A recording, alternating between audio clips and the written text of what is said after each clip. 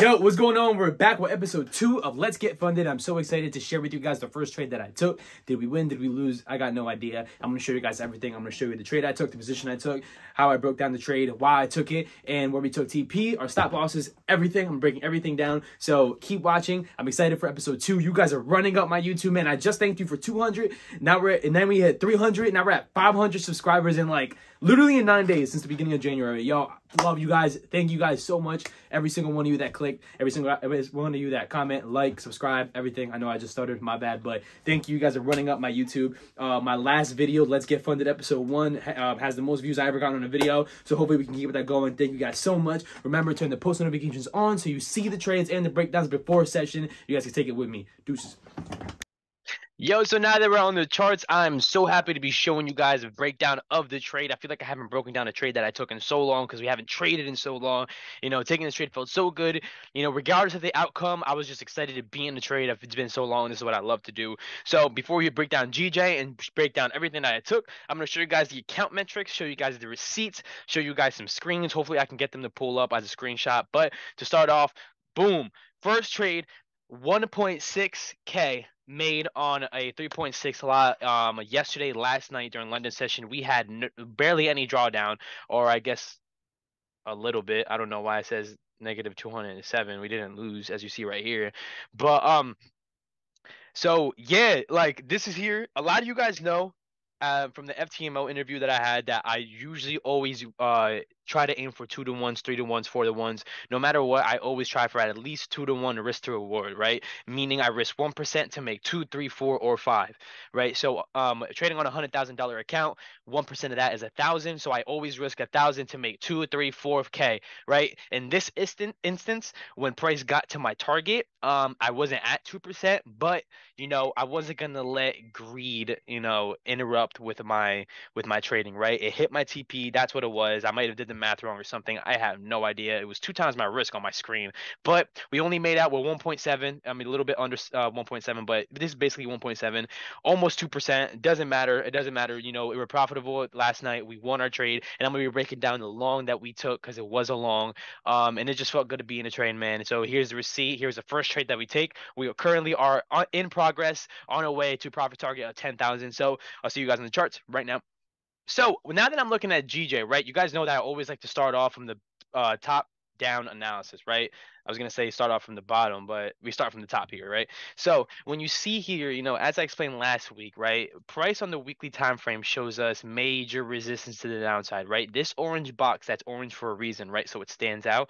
This orange box shows, you know, a clear supply and demand area in which we rejected so many times. So that was my first, you know, little confirmation that we were going to go long, right? We were at an area and we closed back above last week right here. We closed back above last week, high momentum bullish after wicking to the downside, close back above. So to me, on a weekly time frame, I feel as though what we're gonna do and what's gonna happen is we're gonna continue what has happened before every time we rejected here, right? Last time we rejected here, we flew.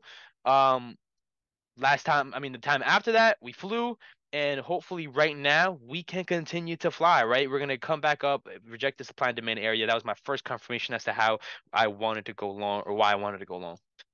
When you look at the daily time frame, right? Yes, when you're looking at market structure, we do have a lower low to a lower high to a lower low, and then potentially at a lower high, right? But the important thing is what we said on the weekly time frame. The weekly time frame is rejecting this orange area, this supply and demand area, right? So when we traded under, we closed right back on top. So I wasn't going, regardless of market structure, I'm not going to go short unless we would have broken the supply and demand area, right? Supply and demand area is a strong form of resistance, right? Very, very strong. So it makes no sense for me to short if we didn't break that area already, right? If there's a wall there, I'm not going to trade it before it until we've broken through that wall. Once we've broken through the wall, you know, we're analyzing and see where we'll go from there. But I didn't want to go short no matter what. But I did have longs, and that was mostly based on the H4.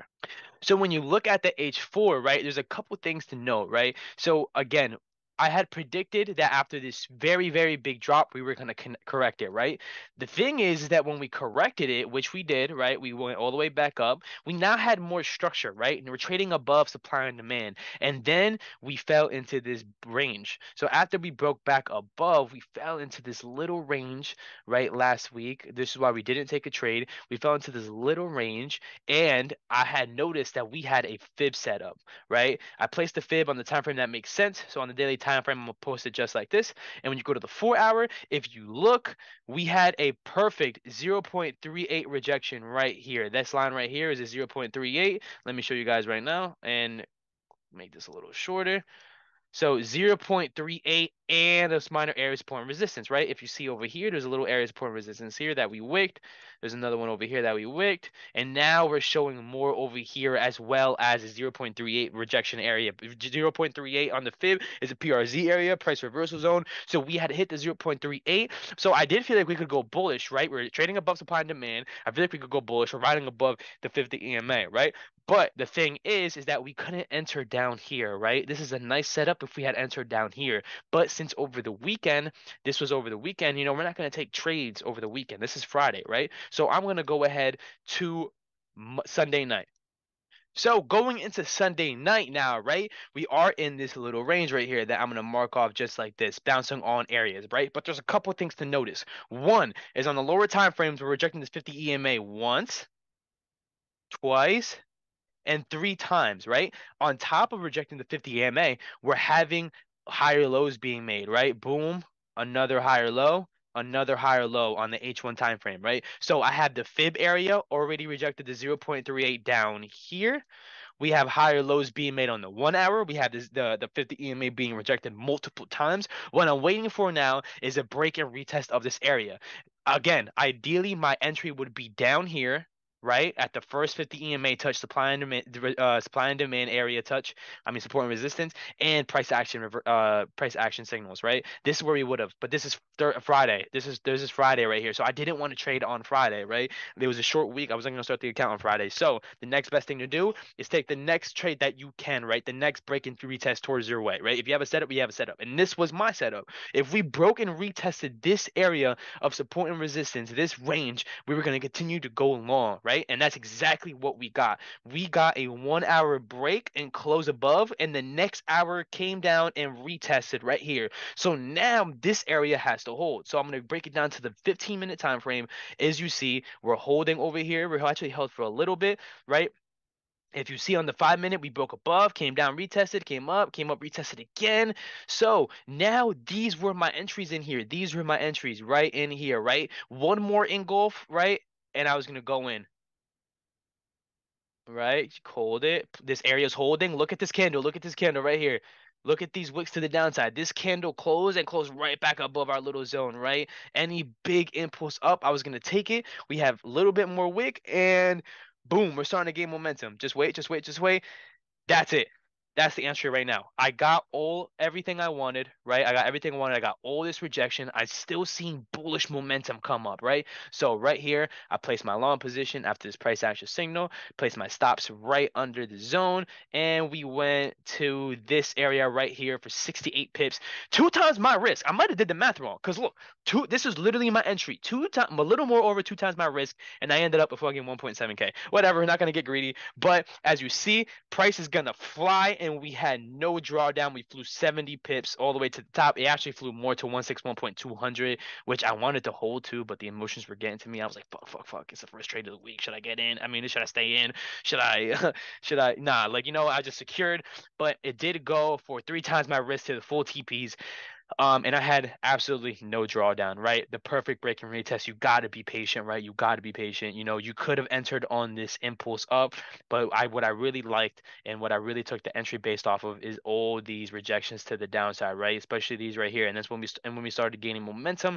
That's when we took the long position and we ended up going long. Again, if we had taken this trade, when we were supposed to down here, if we were here last night, if we were here last night, that would have been my trade, right? A trade that would have lasted all the way to 161.000. But that was last week. We have to work with what we got this week. I still saw a nice break and retest opportunity if we broke and retested. And if you look in the 1 hour, we did, right? We broke above, we closed above this support and resistance area. We retested it and then we went long, 70 pips, no drawdown, very easy, very quick. I think I took profit in about, I want to say, let's see.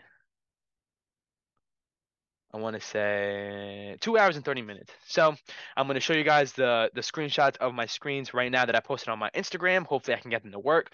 Boom, boom. And there you go. That's my breakdown of our first trade taken on the challenge. I'm so hyped that we won our first trade of the year. I haven't placed a trade in like 3 weeks. It felt crazy. It felt insane to see a blue screen. Again, thank you guys so much for running it up. I hope you guys learned a lot from this video. And again, subscribe, like, comment, post notifications on. I'm gonna keep doing this. I'm so excited that episode 2. I'm so excited that episode 2 was a success. We won our first trade. The first trade on a new account is always so critical, and I'm happy we won it. We're gonna strive to beat this account as safely, cautiously, and as fast as we can, and make the series really, really good. All right. So thank you guys for watching. That's my breakdown on GJ. That's how I made 1.7K in about 2 hours and 30 minutes. I hope you guys enjoyed. I'll see you guys for episode 3. Hopefully we win, and hopefully I have, I got the same energy, because if I lose, I won't. So thank you guys. I'll see you guys next video on Tuesday, tomorrow, or Wednesday. Deuces.